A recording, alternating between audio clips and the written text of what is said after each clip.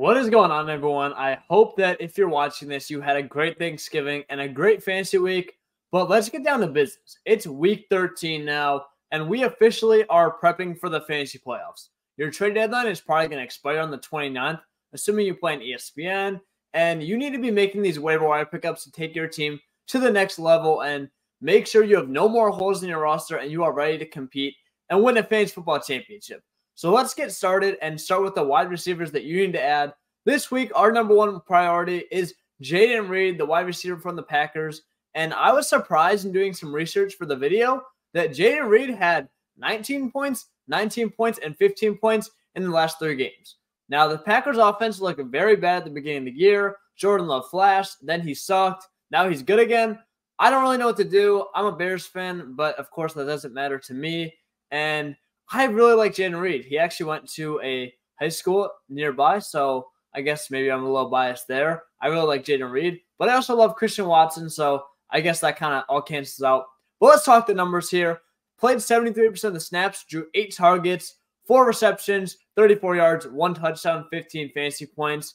It is a little concerning to see how he only had 34 yards, and that 1 touchdown kind of bumped him up. That said, he is getting a lot more volume. With 8 targets, you see that? Christian Watson, I think, is going to be the alpha going forward. I think he's finally on that right track. But still, Jayden Reed should be viable, assuming this Packers offense continues to get even better. Now, the next guy I'm rostering is another wide receiver, and he actually didn't have a great week in week 12.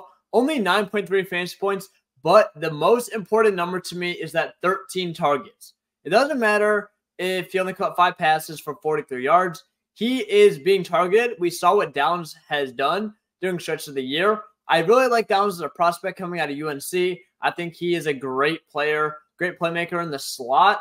And this Colts offense doesn't look too bad. Jonathan Taylor is definitely elevating it. Gardner Minshew is, 68% of the snaps could go up. But I think in good game scripts, Downs should definitely be startable.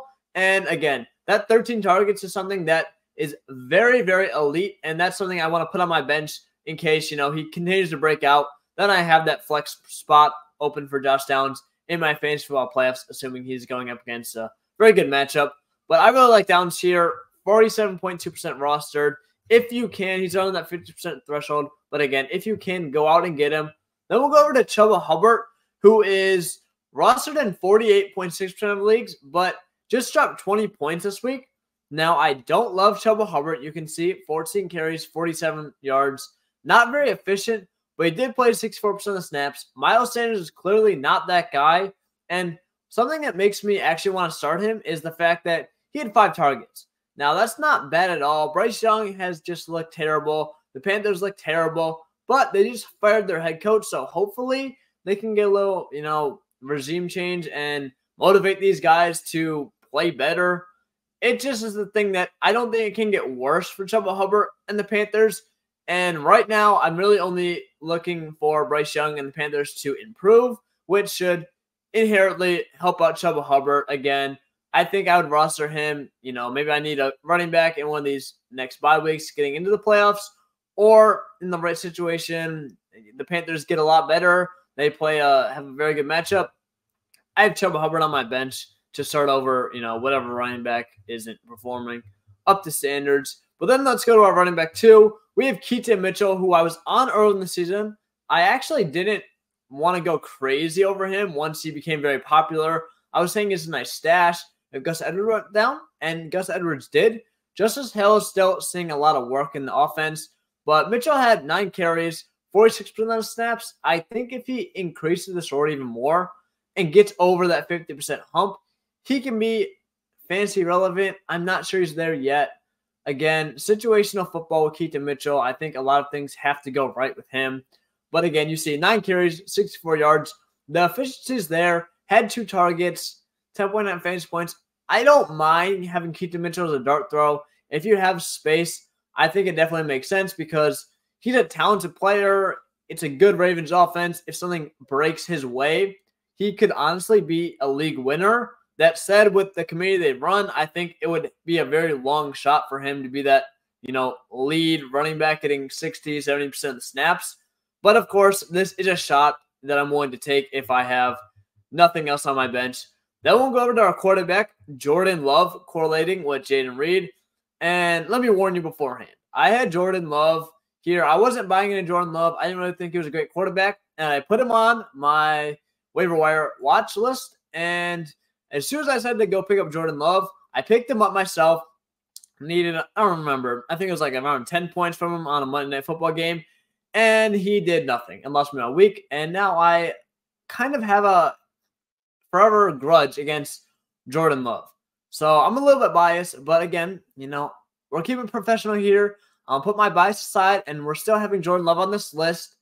It's just a thing that I don't think anyone knows if we're going to get this Jordan Love that's throwing for 268 yards, 3 touchdowns, completing 70% of his passes and going for 26.62 fantasy points, or if we're getting the Jordan Love that can't get 10 points on a Monday Night Football game. What also is very interesting to me is he had 40 rushing yards, and while that doesn't seem like a lot, that will add up. So that's very intriguing as well. I think Christian Watson, if he continues to play like this, Jordan Love should improve as well. He really doesn't have a great supporting cast around him. Let's not act like the Packers are amazing. Aaron Jones has been injured for most of the year. He's out right now. A.J. Dillon has just not been very good. Love A.J. Dillon as a person. I think he's a very cool guy, on all the social media stuff. But he's not a great running back, unfortunately. Jayden Reed is great, but again, still a rookie. Christian Watson need to be that guy. And he's just been injured. And then when he has been healthy, Jordan Love has just played absolutely terrible, kind of screwing him over. But let's round out this list with a tight end that I love. I actually really like Pat Freiermuth coming into the year, but this Steelers offense has been worse than I could imagine. Now, the reason I like him is because of that target volume. He is alongside Deontay Johnson, but I like him more because he's getting that high target share as a tight end. Deontay Johnson just hasn't been able to punch these in for touchdowns. Finally did this year. Good for him, but Freiermuth, he's only varsity in 41.9% of leagues.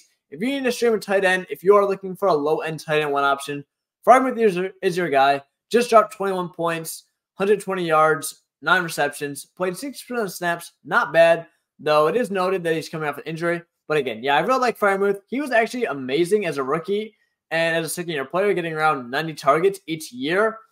But with Matt Canada gone, this offense actually looked watchable. Now, I never thought Kenny Pickett was great, but Matt Canada, obviously, everyone knew it. He was just god-awful. No one liked Matt Canada. So I wasn't really blaming all the struggles on Canada, but it kind of seemed like there was even more. Like, Steelers fans were right.